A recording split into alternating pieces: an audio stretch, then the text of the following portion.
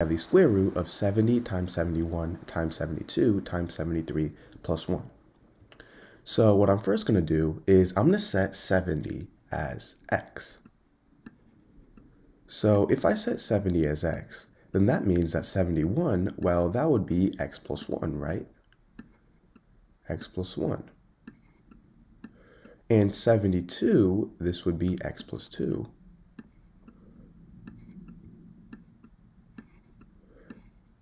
And 73 would be x plus 3.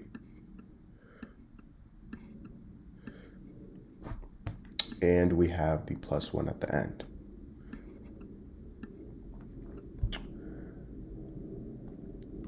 So now, if I multiply x with x plus 3 and x plus 1 with x plus 2, I would get x squared plus 3x times x squared plus 3x plus 2.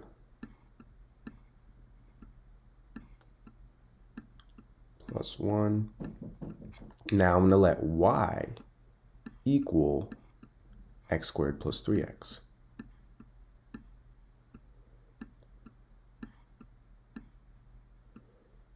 So if that's true, then wouldn't this be y plus 2? Because we already have our y here, x squared plus 3x, and we're simply adding 2.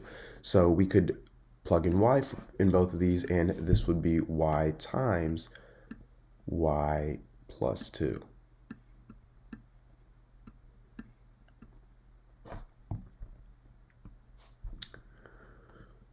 So now we know that this is equal to this, right? This is equal to x times x plus 1 times x plus 2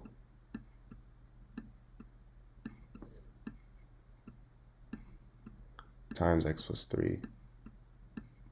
We're going to ignore the 1 for now. We're going to ignore the plus 1 for now.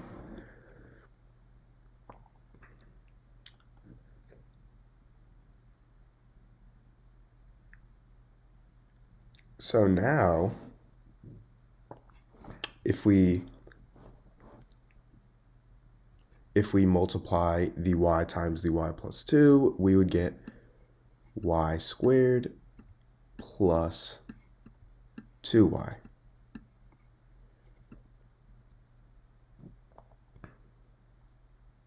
And we do still have our plus 1.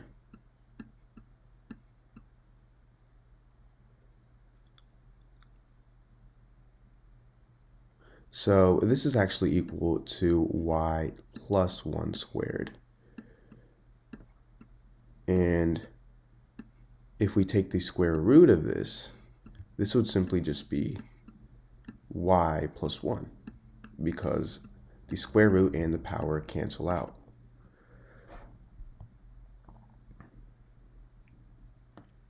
But as we already know, y is equal to x squared plus 3x, right?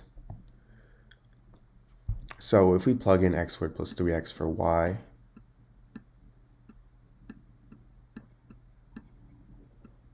we get x squared plus 3x plus 1.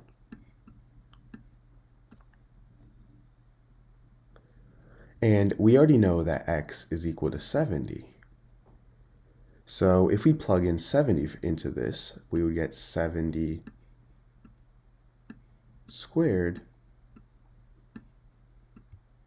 plus 3 times 70 plus 1.